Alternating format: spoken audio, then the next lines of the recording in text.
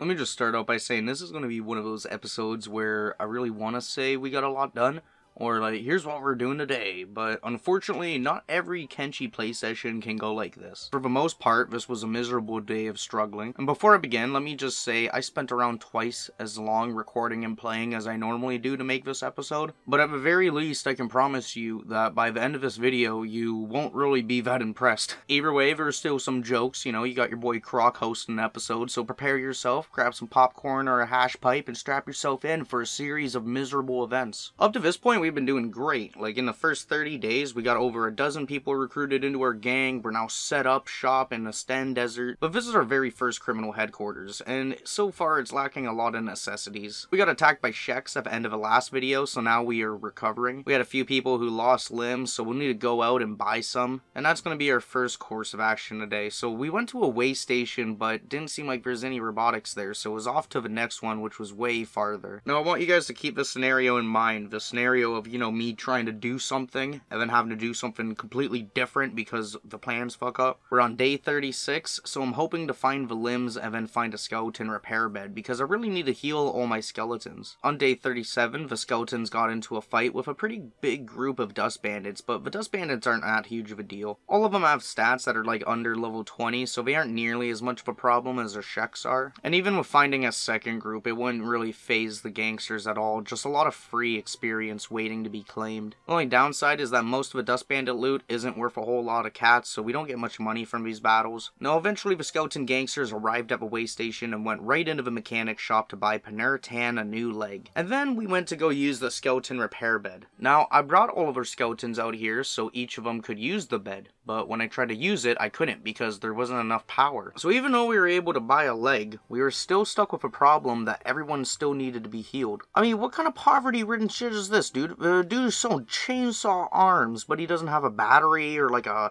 you know, a wind generator, a little fan setup. So I looked into it briefly, and not very long as you'll see, and I figured out I need 2 books to research for skeleton repair beds. They're special books, so I sold a bunch of stuff to get enough money for 2 ancient science books. I figured we'd just build the skeleton repair bed back at the base, so I sent all the skeletons back to Bad Guy City. Now while we don't have much of the stuff researched yet, I decided to set up some bear training equipment, just some basic training dummies, a thief box, a couple law picking boxes, as well as a couple dexterity pulls. Now before our skeletons were all back at Bad Guy City, the Sheks arrived for another battle. So majority of these humans and like fleshy gangsters just started to bleed out left and right. Meanwhile the skeletons arrived just in time at the end, but they still didn't really do too much. They weren't able to take down the Sheks either. At very least, we were killing our fair share of them. Like, the Sheks would leave and have to go back home to heal because we killed half our group. Now, we currently have 2 normal beds for healing and no skeleton repair bed. So my next mission for the gang is obviously going to be to get a repair bed set up. But unfortunately, those science books I bought are useless as we need engineering research for the tech to unlock the beds, not ancient science books, silly Croc. So as I was waiting for everybody to heal up, a different group of Sheks arrived.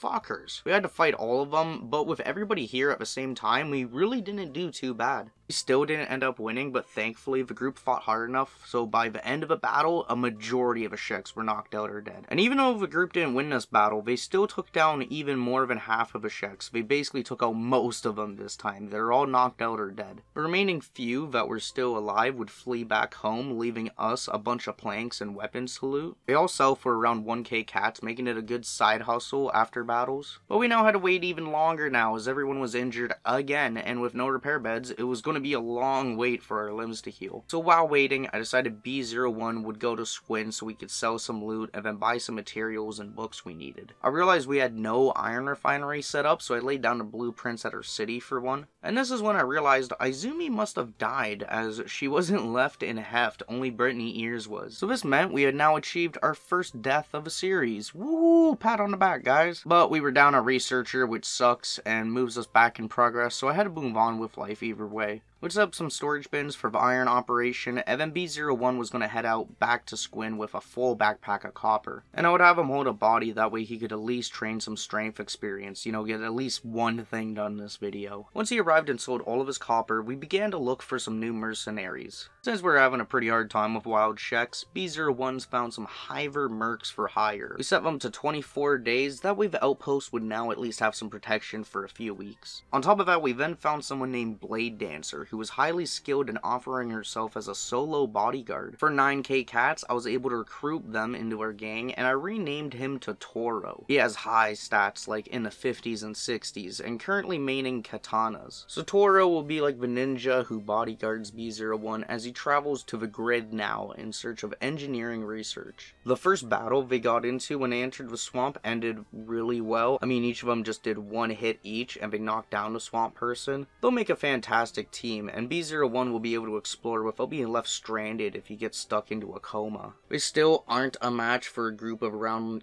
20 swamp people, but they still managed to hold their own and take down quite a few. It was now day 42, and both of them entered the grid in search of a complex. Now, this isn't too hard to find since the grid isn't very big. We arrive at the complex, but get this, we don't have the lockpicking skills required to even attempt breaking into the chests.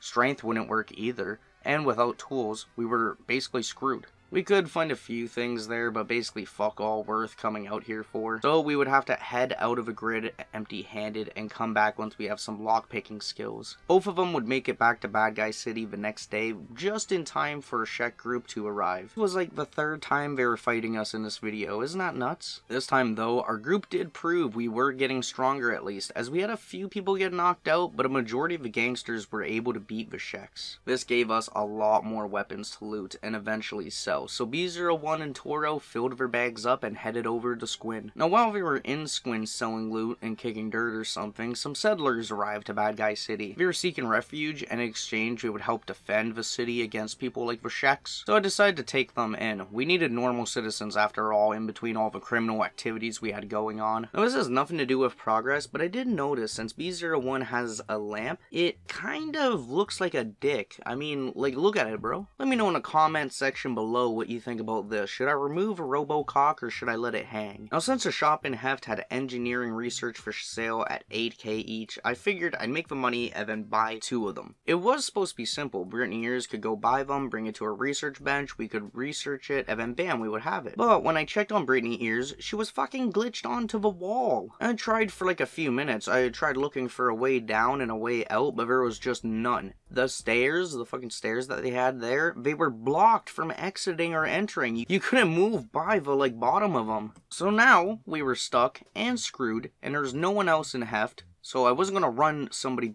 up to Heft. That would take forever. I would have to save reset squad positions and then send Brittany Ears to Bad Guy City. So this means we saved Brittany Ears, but the Heft Copper dream is now dead. We also didn't get the engineering research we've been looking for like the entire video, so that screwed us as well. We now had to make a mission to find a new place to buy it from. I know I can go to Heft, but that's like literally across the map. I'd like to go somewhere a bit closer. I sent B01 and Toro over to the Shek city called Hope, and man, there was not that much hope there. Thank you, thank you. You can follow me on YouTube and socials in the description below. I'm here all night. This place was pretty poor, and it didn't really have what we needed, so it was off to the next town. I sent them to New Kralia, but this was just a shit outpost, so we left and went back home. I wanted Toro to train on lockpicking while B01 was traveling and did some strength training. So since Toro was no longer bodyguarding B01, the gangster Zagan would accompany B01 throughout Squin and into the swamp. This was getting B01's strength well into the 50s, which was fantastic. And it took a long time, but eventually they would end up arriving in the swamp city, a shark. And sure enough, the shop, the one shop we need to get into, it's blocked by a tree or something. Like, you can't even get in there. Who the fuck put this tree here? Why is there a tree here? Why? What the hell, man? Like, I was getting so genuinely upset, even like recording right now. I'm like, why? Who put a tree there? I was just thinking to myself, I was like, man, this is gonna be a bad episode. I already wasted hours. I ain't getting shit done. I'm in a swamp right now. It's so laggy. It's just a miserable time. I decided it'd be time to send B01 back home and just say, fuck it. This isn't gonna be the episode where we get anything done, okay? This isn't a pillar for progress in our series. B01 and Zagan then got into a fight with some dust bandits, which slowed them down a lot. This used the last bit of B01's med kit. So he would carry Zagan into Squin, and once he sold all the copper he had around 55 strength levels. This gave B01 enough money to buy a new repair kit, and then when the two got back home, they made it just in time for a Dust Bandit raid. Now, while we weren't getting what we wanted done, we still made great progress in some other ways. We're still one step closer to becoming the strongest gang in Kenshi, so that's where I'm going to end this episode. If you liked what you saw, remember to subscribe to my channel, turn on notifications, like the video, sacrifice a goat, and comment on the video to help my channel grow. I really appreciate all the support on the series, and I hope you guys enjoyed the video. I'll see you in the next one. Peace.